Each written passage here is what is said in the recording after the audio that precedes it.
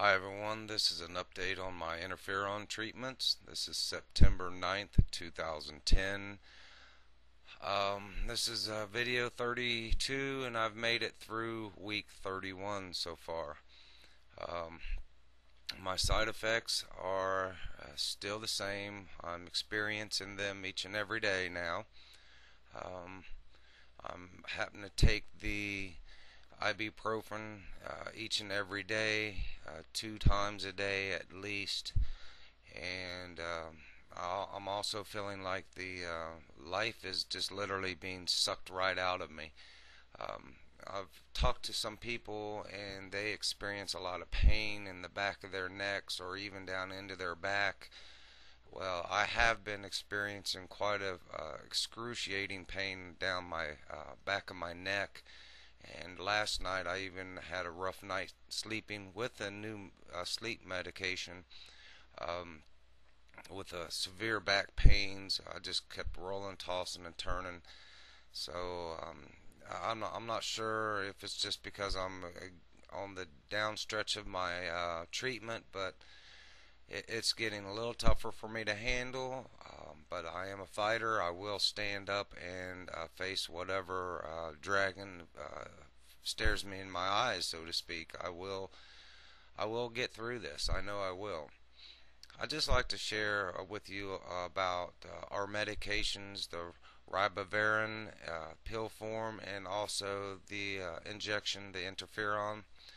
Um, my understanding that it is very important that we take our medications around the same time each and every day, and not to lapse in any of the medications due to the fact that we would be allowing the virus to have those peaks and valleys and give it a chance to reactivate, multiply, start, damaging our liver. So it's very important that we do take the medications around the same time each and every day. Um, I've been on this treatment for 31 weeks now, and I have to admit I did forget to take my Ribavirin twice, and it was usually actually both times was on a Friday evening. Um, so it was only one dose that I would miss that day, and I've done that twice now.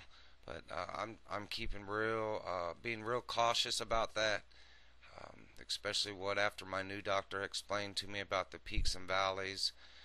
So, other than that, I'm still here. I'm not dead. I do feel like I'm losing more weight. I'm not eating as well as I have in the beginning of the treatment. I'm not drinking as much water as I was in the beginning of the treatment. Um, it, for me, it's really hard to discipline myself in that area, because if I just don't feel like it, I just don't feel like it. Um, but I'm still hanging in there. I'm still positive. I'm not suicidal or depressed in any way. I know that's a very, very concern for this medication. There's been reports of people being very depressed and very sick over this, but no, I just stay in contact with friends. I share all my feelings with my loved one, my wife here at home. So I think that helps a lot just by talking about certain things, or even whining about those moments where you're not feeling good. Just kind of let it out, um, and just kind of stay positive, and discuss this with other people. It helps me a lot. Anyway, I don't have a whole lot to report this week other than I'm very, very exhausted. I don't feel good.